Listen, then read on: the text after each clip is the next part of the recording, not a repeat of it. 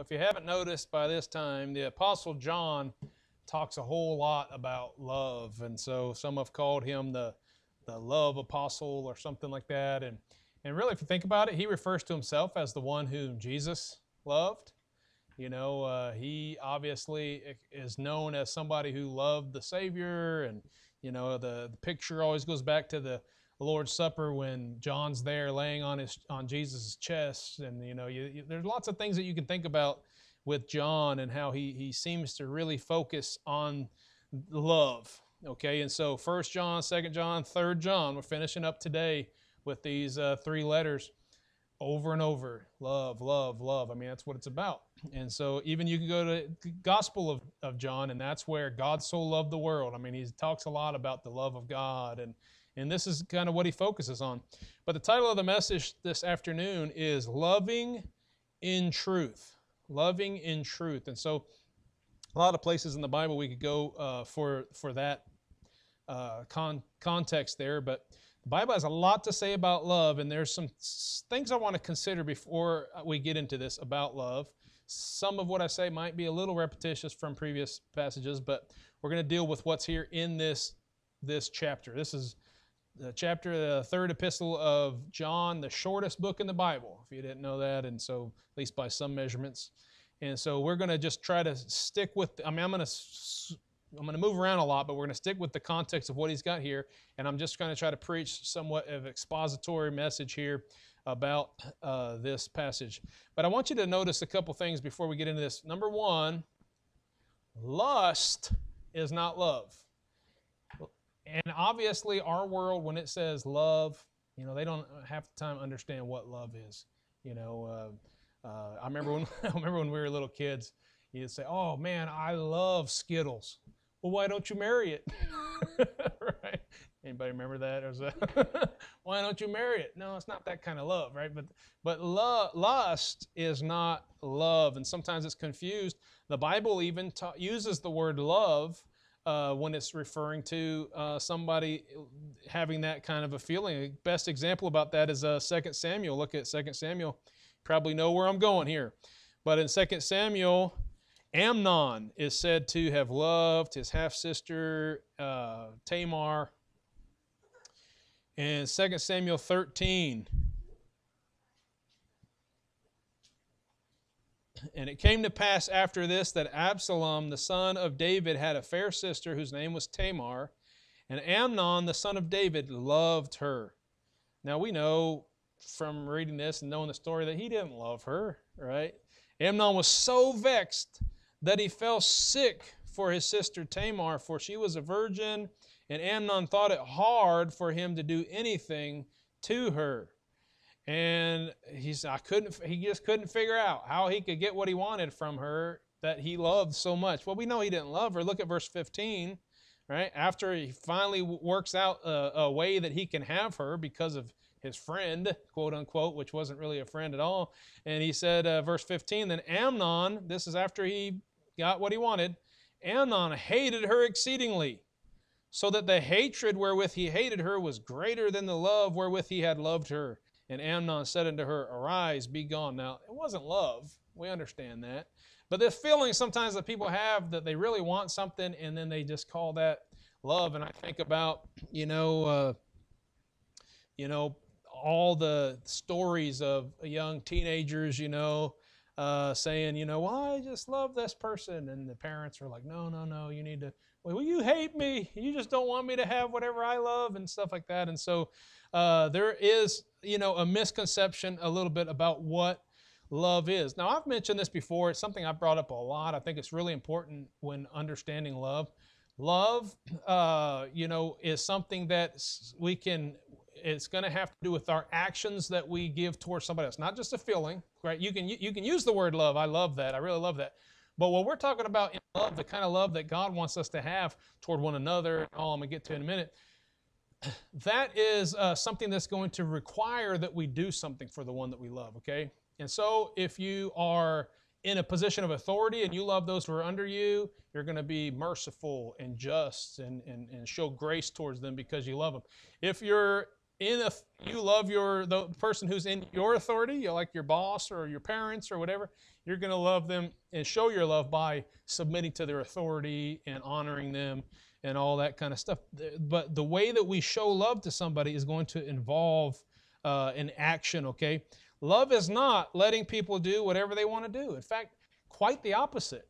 It tends most of the time that the real way to show somebody love is not just to give them whatever they want, but to actually say, no, I know you're going to be mad at me for this, but that's going to hurt you. I don't want you to do that, right? And so, how many times at the door have we talked about that? If you have children, maybe you've used this analogy in talking about the love that God has to His children, right? And how He's going to chasten His children that He loves.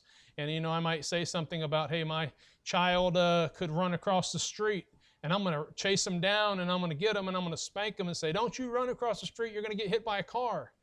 Now, if the neighbor kids do that, I might say, hey, don't do that, you're going to get, where's your parents, But it's not going to be the same, because I don't have that same affection, that same love, that same sense of responsibility and care and nurture that I'm going to say, no, you got to do. And so I'm going to spank them, and I'm going to say, hey, this is going to hurt me more than it's going to hurt you, and they don't believe it, but you're going to do it because you love them and you want to make sure that they learn what you're trying to teach them. And so we understand that sometimes some people call it tough love, right? The kind of love that's not just easygoing, just let people do whatever they want to do. That's actually not love at all. We've already talked about that a little bit. But in the text here of 3 John, I want to talk about a real simple outline, okay? How do we love? Who do we love? And why do we love, okay? So number one, how do we love? Now, I've already mentioned this in previous chapters. 1st and 2nd John tell us that we cannot love without keeping the commandments. Remember me talking about that. Look at 1 John 5:1. 1 John 5:1. Whosoever believeth that Jesus is the Christ is born of God, and everyone that loveth him that begat, loveth him also that is begotten of him. By this we know that we love the children of God, because we love God and keep His commandments. For this is the love of God, that we keep His commandments, and His commandments are not grievous. Chapter 2. Not chapter 2. 2 John. Chapter 1. Look at verse 5. And now I beseech thee, lady, not as though I wrote a new commandment unto thee, but that which we had from the beginning, that we love one another. And this is love, that we walk after His commandments. This is the commandment, that as ye have heard from the beginning, you should walk in it. Okay, and so, see again, now we're getting into the third letter. What's he say about love? Well, look at verse 1 there. The elder unto the well-beloved Gaius, whom I love in truth. Okay, loving in truth. That's a little bit different, maybe, than just loving. Let's look at. Here's another way that you can consider. Look at 1 John 3:18. 1 John 3:18. My little children, let us not love in word, neither in tongue, but in deed and in truth. Okay, so you could look at it like this and say, when you love somebody in truth, in other words, it's not just all about what I say. Like I say I love them, but I'm not really demonstrating. It's saying love them in truth, all right? But I think there's a little bit more to that. I think we could look at Ephesians chapter 4. Ephesians chapter 4.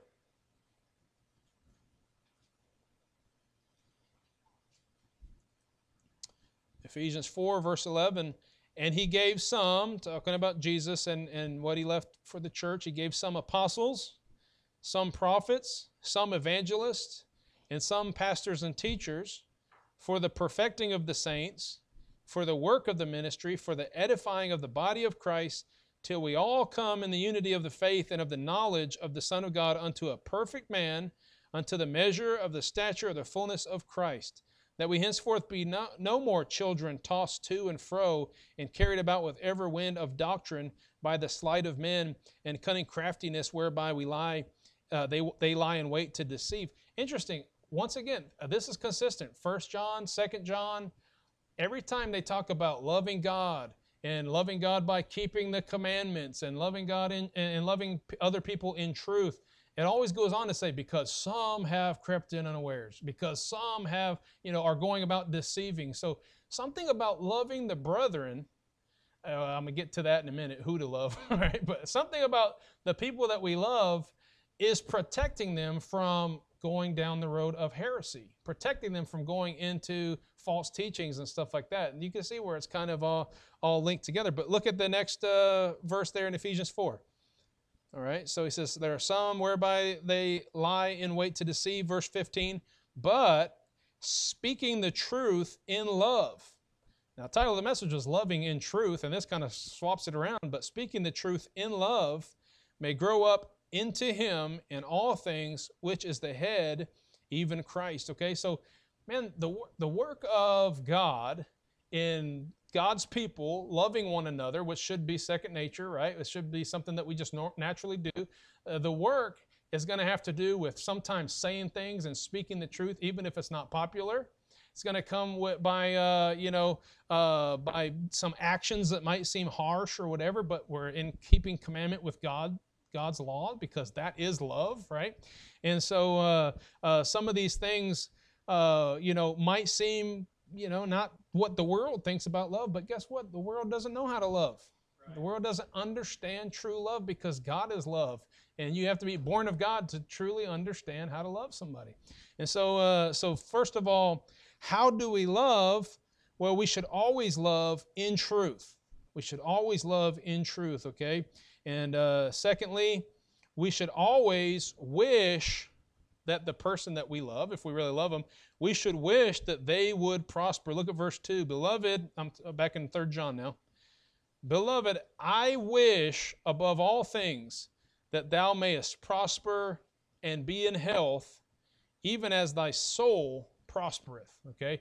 So he's wishing good upon Gaius, his well-beloved, okay? And he's saying, I wish above all things that thou mayest prosper and be in health, even as thy soul prospereth. It should be our desire. Those that we love, obviously, we want them to have good health. We want them to be prosperous within reason. We don't want somebody, maybe gaining a new job or gaining a lot of riches that's going to take them away from God or out of church. Obviously, that would be a bad thing. But we understand if they're growing, if they're learning. On the way up here, we were talking about somebody because we found out the hard way, I guess, through experience, that all these people, many people that we went to school with, Bible college, had plans of being in the ministry and all this, and somehow down the road, the wife decided, I need to go to school. I need to go to university, or I need to go to and I need to be a nurse, or I need to be something. And every time we were thinking, why? I don't understand. What are they going after? And the husband would say, well, yeah, I guess I can see that. And I don't want to hold you back. I mean, I love you, want you to be able to do whatever you want to do. But you follow that down the road, and we've seen case after case after case. Valerie and I were thinking about all the people that we've seen in the ministry and just in the churches that we've been to that did this, decided, she's like, I got to go get a career. Maybe we need 2 incomes, or we need something. And it's really weird. It's always after they have like 3, 4 children, or their family's growing. And then she feels like she has to get a career, and we're thinking, well, who's going to watch the kids? Every time they end up in divorce. I mean, every time they end up in divorce, she ends up following her career, the kids go to grandma, and it's just a big mess. Every time. So we were recently thinking about a particular person, and I said, not trying to be gossipy or anything, but I really worry about them. I worry about them because they seem to be following that same pattern. And now she had this desire to go do these different things. And a genuine love for them, if they're like, yeah, I just got accepted into this school or something like that, you're thinking, ooh, I don't think that's a good idea, right? A genuine love is like, I don't want that to happen. So recently, the person that we were talking about actually broke their arm. And it was a severe break. She had to cancel classes and stop doing that. And we're thinking, man, that could have been God stopping her from really damaging her family. And this is something to be thankful for. You think, oh, you really love them. You're thankful they broke their arm. Yeah, because that might have kept them out of something a lot worse. you know. And so sometimes we got to think about that when it comes to love. We love them in truth. We love them in wishing good for them, that they would prosper, in a godly prosperity. You understand? Sometimes losing things in this world and losing money or whatever is actually helping them profit spiritually. We're happy about it. You know, we're happy to see them, something happen in their life that's going to bring them closer to God, because that's what, you know, we should be praying for. Not that they would lose things necessarily, but praying that God's will be done and that He stops them from getting into different harm's way. So, and then also we should rejoice when we know that they walk in truth. All right, that should be our ultimate desire. Hey, they're growing, they're learning. There was another thing we talked about on the way up here. Man, I have sermon material on the drive up here. Another thing we were talking about is, I shouldn't have said that. No, I threw off my train of thought. What was I saying? Okay, yeah.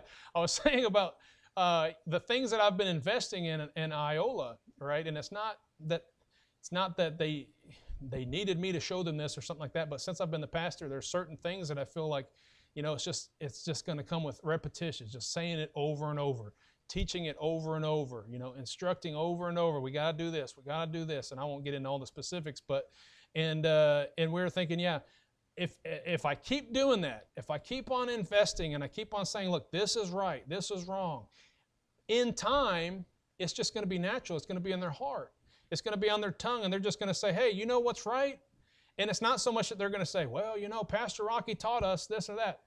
I don't even care if I get credit for it. It's just all of a sudden I see them doing the right thing, and I'm like, whew, I'm so glad to see my children walk in truth. I'm so glad to see them doing right. You know, that's what should bring me joy. Not that I get credit for it, or that, you know, that there's some kind of prosperity or some name that's given. No, that's not what we're talking about. We're talking about walking with the Lord. And so he says right there, he says, I wish above all things thou mayest be that thou mayest prosper and be in health, even as thy soul prospereth. For I rejoice greatly. Verse 3, if you didn't know where I went there. For I rejoice greatly when the brethren came and testified of the truth that is in thee, even as thou walkest in truth. I have no greater joy than to hear that my children walk in truth. Now, some people have tried to say that Gaius was actually John's child. I don't necessarily believe that. I'll kind of get to that in a minute, but let me just jump in then to the second point. So first of all was, how do we love? All right, we love in truth. We wish others would prosper in a godly way. We rejoice whenever they walk in truth. Who do we love? Okay, this is obvious in the text here. Verse 4, I have no greater joy than to hear that my children walk in truth. Well, first of all, we need to love our children, okay? And so again, here's where I was going. Sometimes people will say, I think maybe John had a son, his name was Gaius, and he's actually talking about his son. They do the same thing with Paul. Paul says, so-and-so my son, and they say, oh, Paul must have had a child. You know, and so I don't believe that. I believe probably what he's talking about here is he's saying to the person that he's ministered to. And really all of us, as a pastor, I can probably relate to this really, really easily, but it's true for every single one of you. Somebody that you minister to, somebody that you've been working on, you've been investing in, you think the Lord has put them in your life for you to help teach and help them grow. Look, you begin to treat that person as they're your child in the faith. Like, you know, you're investing in them as though you're their child. Look at 2 Corinthians 6. 2 Corinthians 6.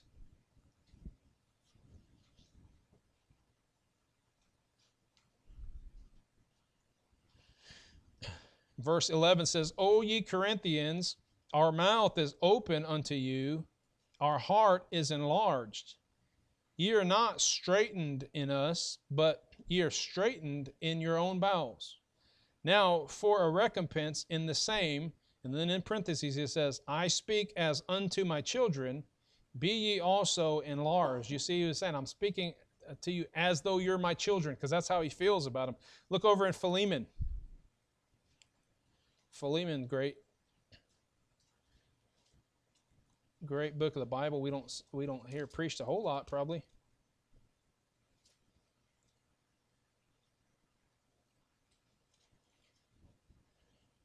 fact, I'm having a hard time finding it. There it is. Philemon. Look at verse 10.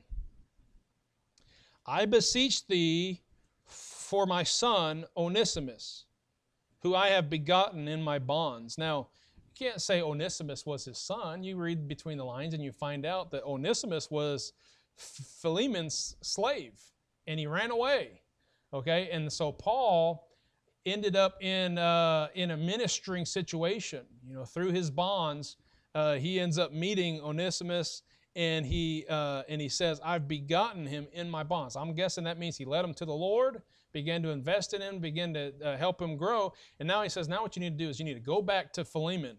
And so he sends this letter to Philemon and says, hey, you need to accept Onesimus, my son. And he's saying, accept him back. If he owes anything, lay that on my account and all this kind of stuff. Great story. But he's talking about him and calling him his son. And I think that's all he's talking about. And when he says children, he does the same thing with Timothy. He says, thou therefore, my son, be strong in the grace that is in Christ Jesus. Okay, so he's investing in him. He's helping him. He's helping him to grow. He's doing all these things, right? Loving him in truth, not afraid to tell him the hard things, the hard sayings that need to be said. He's rejoicing to watch him prosper. He's rejoicing to watch him walk in truth and all these kinds of things. Okay, so first of all, who do we love? We love our children, and that's not just physical children, although that's obvious. Also, our spiritual children. We love also, notice it says in verse 5, back in 3 John, verse 5, Beloved, thou doest faithfully whatsoever thou doest to the brethren and to strangers. Okay, so we see also we have to love our brethren, and this includes strangers. Okay, look at this, which have borne witness of thy charity before the church, whom if thou bring forward on their journey after a godly sort, thou shalt do well, because that for his name's sake they went forth, taking nothing of the Gentiles. We therefore ought to receive such, that we might be fellow helpers to the truth. So what he's saying is, fellow believers, right? These are our brethren. I talked about this morning. Can you imagine? Jesus said, and he did this for a specific reason. He's got a multitude of people thronging him, trying to get his miracles, trying to get him to heal them and all. And nobody can get through. Man, it's just standing room only. They can't get to him. And so all of a sudden, his mother and his brothers come and say, we need to talk to Jesus. Hey, work your way in there and tell him that his mother and his brothers are out here. And so he goes and does that. What does Jesus say? He says, who are my mother and my brother? And he looks at all these guys and says, behold, my mother and my brother. Those who do the will of God, right, are my mother and my brother and my sister. And so, and I preached a message this morning on the family of God.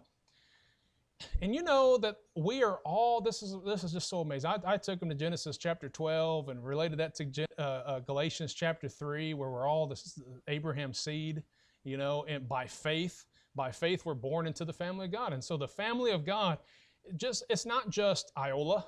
It's not just like, oh, we have our family right here. Right in this little minute, we have our family. Okay, we'll include the Iola. We got Iola and we got Kansas City Mission. This is our family. No, in many ways it is. It's a part of the family that's a little bit distinct from other parts of the family, because we believe in a local church. But really, if I go to Africa and I meet a saved brother, guess what? Family. He's my brother in Christ. My sister, my mother, right? This is the family of God. We're all part of the family of God because we're in Christ. And so that's kind of the case with the church. I've put it this way before. When we did the Lord's Supper, I put it this way. My sister is my family. We're related and we're family. But my house, right? Although we're all related, my house, I'm responsible to them to set the rules and all that. So that would be the local church as opposed to another local church. But we're still family. We're still brothers and sisters in Christ as long as we've been born of God. And so we're to love them, but also strangers. When we're out soul winning and we find somebody that is saved Isn't it just encouraging just to know that, hey, another believer? I've been knocking on all these doors. Everybody's saying works, works, works. And then I found this believer. And how often, they might not even go to the same type of church we do. You can't fellowship with them. Look, they're believers. I hate that they go to another church that might teach them, wrong on some certain issues, but they believe the gospel the same. They put their faith in Jesus Christ the same. And isn't it neat how you kind of have that common bond? And sometimes they'll say, hey, can I get you some water? Can I pray with you? I'm so glad to see you guys doing that. Because we're brothers and sisters. And so we need to be aware of that, and we need to have love not only for our children and the ones that we're investing our time and effort into, not only our brethren that we worship with on a regular basis, but also what we would call the strangers in that category. And so pretty much believers, okay? Now I'll get to the end of the chapter here in a little bit and talk about those who we don't love. Okay, but number 3, why do we love? All right, we know who we love. We know how we love them. Why do we love them? He says it in verse 7. Because that for his name's sake they went forth, taking nothing of the Gentiles. We therefore ought to receive such that we might be fellow helpers to the truth. Well, what is the truth? The Word of God, right? Who is it that we're actually concerned about? Jesus, and His name's sake, right? So why do we love our fellow brothers and sisters? Well, because we love the Lord. What did He say? I don't remember the exact verse here. Let's see if I can mess this up. 1 John chapter 5. Whosoever believeth that Jesus is the Christ is born of God, and everyone that loveth Him that begat loveth Him also that is begotten of Him. Look, it's your brother, it's your sister. You love them because they are fellow helpers. We're working together for a cause. You ever notice people that work together for the same cause show love toward one another? Look, I don't care if it's Antifa, however you pronounce it, Black Lives Matters, it could be wicked. It could be wicked people, but you know what? They rally around the LGBT community. Isn't that weird? Like the LGBT community says, we accept, blah, blah, blah. What are you talking about? These are just wicked people that are everywhere. Yeah, but they have a commonality, right? And so therefore they show love towards one another.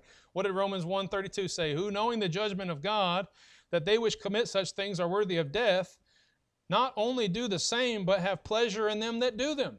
Look, they run with their own crowd. They get together and start talking about these wicked things, and they're like, oh yeah, I can relate to that. So they become brothers and sisters and in their wickedness. Look, how about the brotherhood? Now, these aren't necessarily wicked, but the brotherhood of police officers, right? If you join the police force with perfect strangers, you don't know anything about them, like you might not necessarily have a love for them, but once you start working with them and you're out, enforcing the same things, maybe taking some fire together, and you're hiding behind your car and having a shootout with somebody else, you guys are on the same team. Guess what? Now they're your brother and you love them. That's why they call it a brotherhood.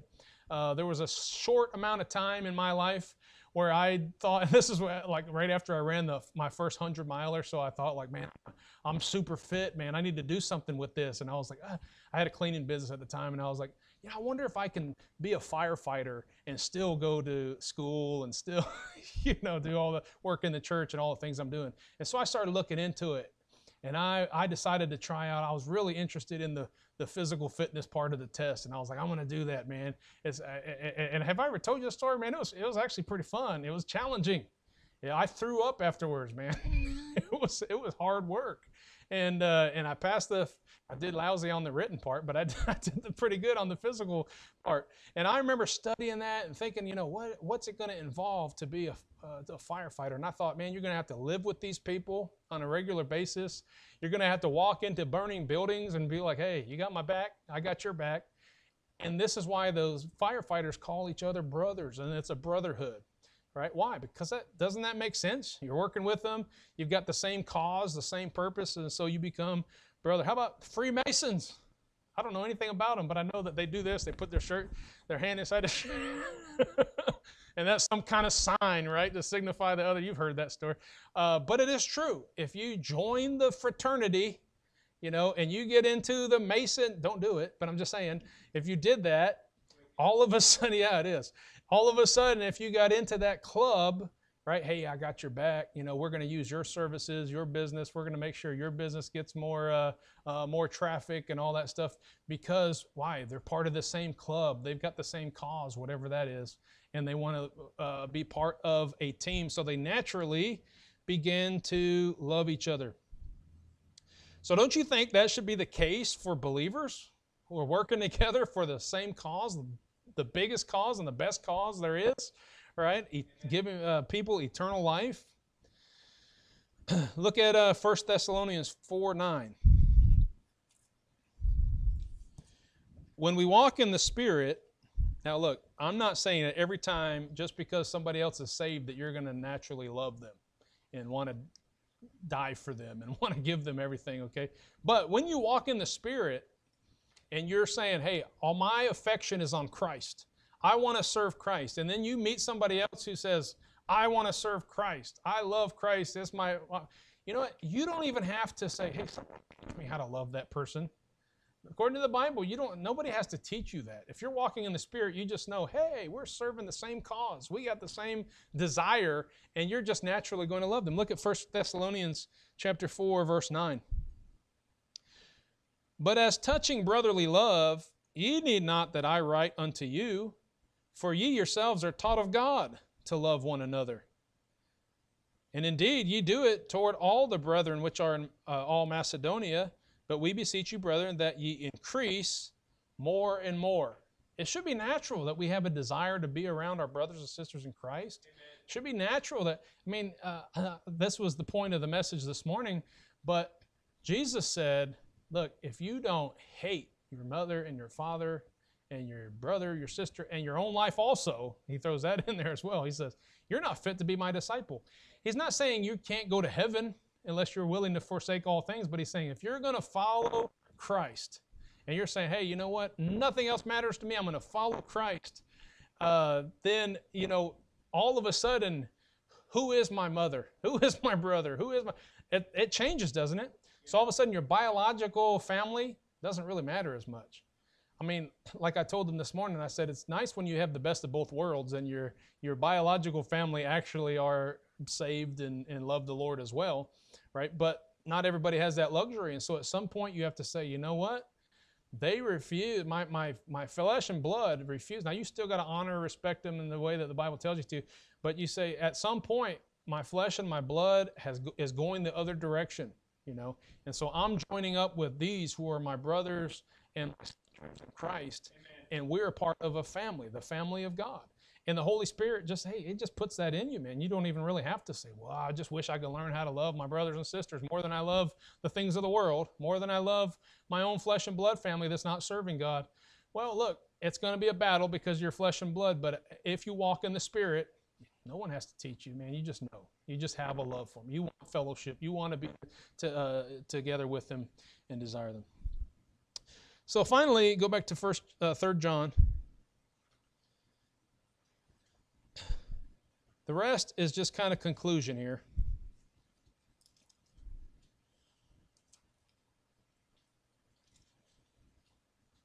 There are some people that he now talks about who we don't necessarily have love for, all right? Look at verse 9. Oops, where am I at here? I wrote unto the church, but Diotrephes, who loveth to have the preeminence among them, receiveth us not. Wherefore, if I come, I will remember his deeds which he doeth, prating against us with malicious words, and not content therewith, neither doth he himself receive the brethren, and forbiddeth them that would, and casteth them out of the church. Beloved, follow not that which is evil, but that which is good. He that hath good is of God, but he that doeth evil hath not seen God. And then he says some good things about Demetrius and all. But here's what I want to just point out, the last thing, and this is, again, somewhat repetitious because it keeps coming up over and over, but how true it is and how much we see this consistency in the Bible, that if you love the Lord, then you're going to hate what he hates. You're not going to love the things that he doesn't love. And why do we see this? Okay, what's the big deal about not Demetrius? What's the other guy's name? Diotrephes. What's the big deal about Diotrephes? What didn't he call himself a brethren? Well, yeah, what's the Bible say about people that call themselves your brethren and they're drunkards and they're fornicators and they're covetous and all these kinds of things? Hey, don't even eat with them. They're calling themselves your brother, but what are they doing? They're hurting the brotherhood, right? And we don't want to engage in that and to help that. Why? Look, it's cliche, and you hear it over and over again. But because if you love the flowers, you hate the weeds. You hate the thorns. You hate all the things that are going to kill those flowers. You want the flowers to continue to grow, so therefore you got to pluck out all the bad stuff. You got to pluck out the weeds and all that kind of stuff. And so he's saying this about Diotrephes. He's saying, look, he loves to have the preeminence. He's hindering people who would, right? Neither doth he himself receive the brethren, and forbiddeth them that would, and casteth them out of the church. Like he's like just hindering people from coming to the gospel. I mean, coming to Jesus, and he's probably making it to where people cannot receive the Lord. And so he says, look, I have no love for that person. I love the brotherhood, and because I love the brotherhood, I don't love those people that are harming the brotherhood. And so this is what a lot of even Christians don't understand about the biblical concept of love, right? Because we're supposed to love one another, so they start thinking, well, love just means you just tolerate everybody. No. The Bible never says love is tolerate.